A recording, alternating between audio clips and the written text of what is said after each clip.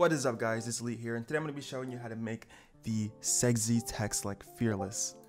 Alright, so Wheezy, this tutorial's for you, man. So Fearless has a lot of his text looks pretty good. So usually it's moving around a lot and it looks has a lot of flow to it. So I'm just gonna write something, hey guys. Alright, I'm just gonna write that there. And so if my After Effects wouldn't freeze, you know, we could alright. So I'm gonna write hey guys. Now if we're just normally subtitling, you know, and we just pop it on the screen, that doesn't look too great.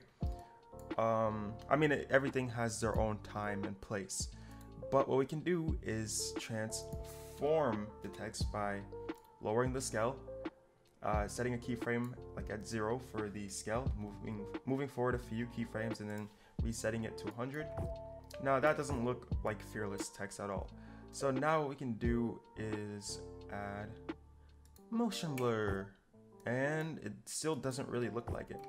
Now what we can do is add a curve here and click on the scale, and we're gonna speed up the text at the beginning and then slow it down towards the end. Now we're kind of getting there. All right, so now another thing that Fearless does is his text is always moving. So if we alt click on the position for the text, we can write wiggle. I think I talked about this in another one of my tutorials, but basically this expression is going to move the text.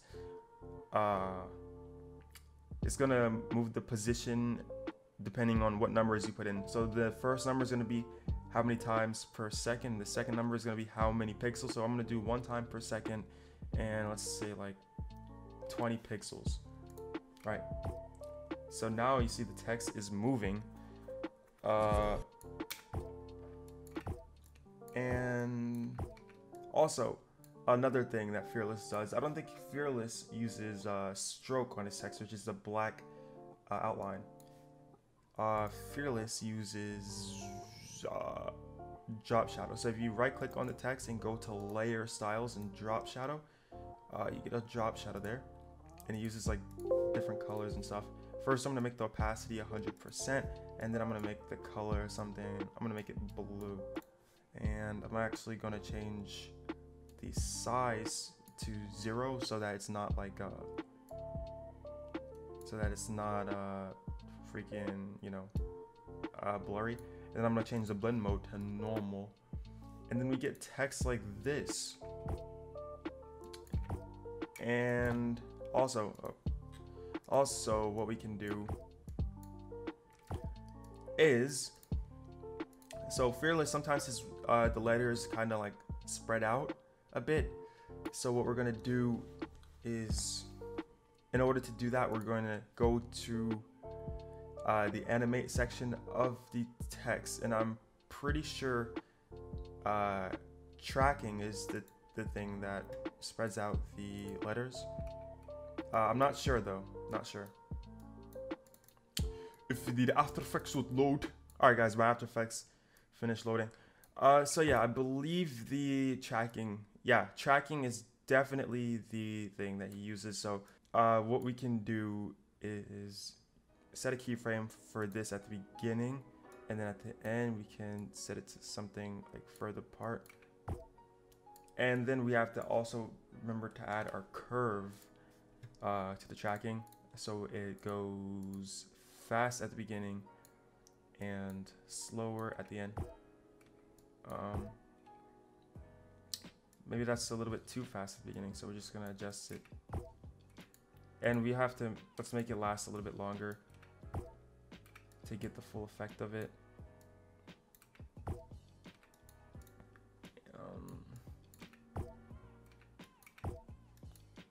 And that's pretty much how you that's pretty much how you do Fearless text. And we can like freaking change the opacity, keyframe the opacity out. I don't think he really does opacity, but I'm sure he does sometimes. Like to end it out, you know. And yeah, that's pretty much how you do it. And of course, everything is going to be different, you know. It's not always the same kind of effect that he adds to his thing. Like, here. I'm actually going to change what it says here. It's me, Aleet. Alright. And then I'm actually going to go to layer styles, drop shadow, change the color to something else.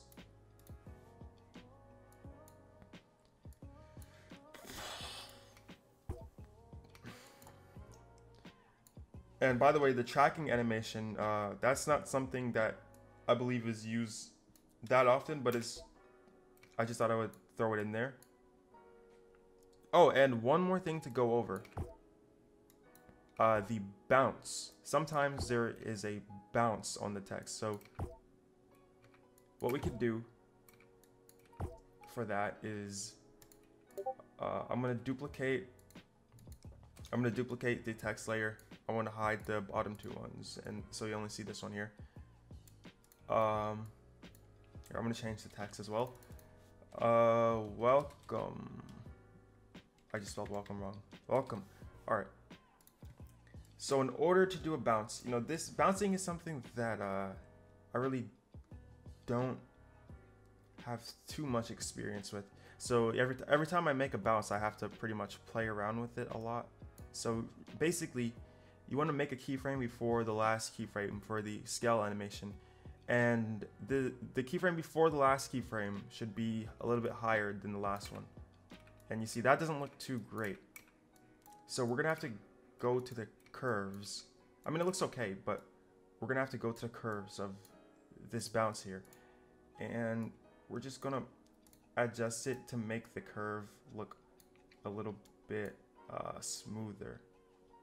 We're just gonna expand this out actually a little bit, and just like this,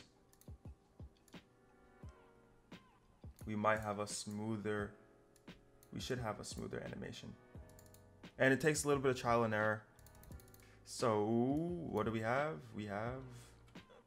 I mean, you just gotta take what I taught you and apply it however, you know, tweak it however you want to. And, you know, of course you don't want to copy Fearless, so just try to put your own twist on it. But thank you everyone for watching the video. I really appreciate it. Wheezy, this video was to help you, and I'll see you guys later.